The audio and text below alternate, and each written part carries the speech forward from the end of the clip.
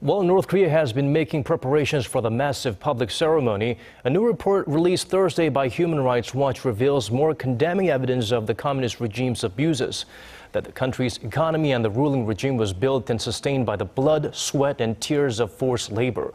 According to the watchdog, most North Koreans must perform forced labor at some point in their lives at logging camps, mines, and farms under difficult and dangerous conditions, which results in physical and mental injuries, malnutrition, starvation, and growth deficiencies. A UN commission also found conditions worse in prison camps where forced labor is used for political coercion. Robertson the Asia Deputy Director of Human Rights Watch said the UN Security Council should act now to demand that North Korea put an end to its abusive economic system built on exploitation.